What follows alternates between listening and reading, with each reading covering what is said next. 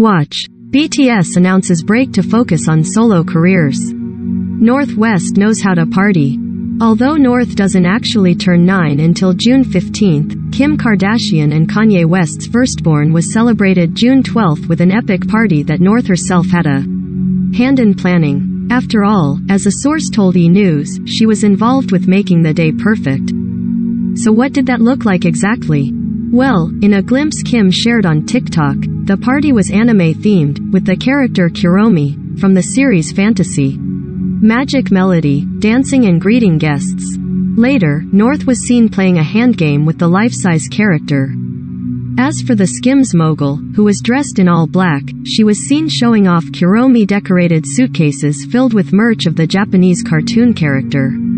She and the birthday girl giggled as they tossed Kuromi stuffed dolls at each other. It's no surprise that North had a hand in planning her birthday festivities, as Kim often discusses how vocal her oldest has become. North is very opinionated when it comes to what I am wearing, she told Vogue in March.